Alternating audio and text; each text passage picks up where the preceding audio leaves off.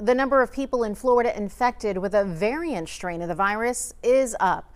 Earlier this month, 4 people in Palm Beach County died from the B.1.17 variant, and tonight there is concern demand for the vaccine is declining.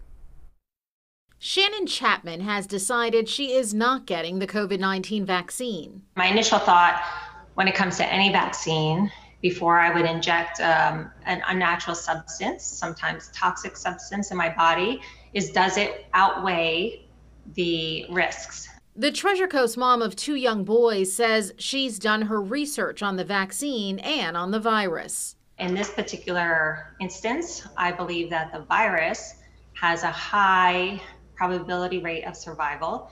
For most of the demographics, it's about 99.8% survivable.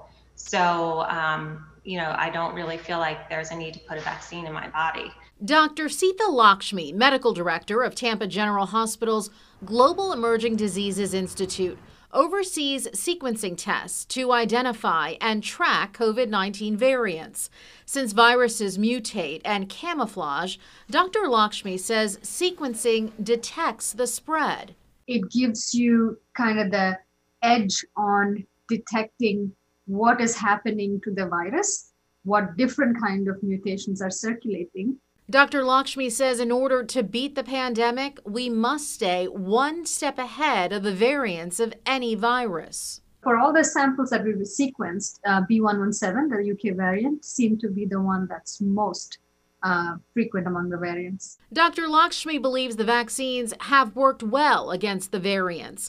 The British variant is the most common in Florida and proven to be more transmissible. The good thing about the vaccines is that we know for the B.1.1.7 variant and even the South African variant to a large extent that the mRNA vaccines of Pfizer, Moderna are extremely, extremely effective in preventing infection and also preventing you from getting hospitalized. But Chapman remains hesitant.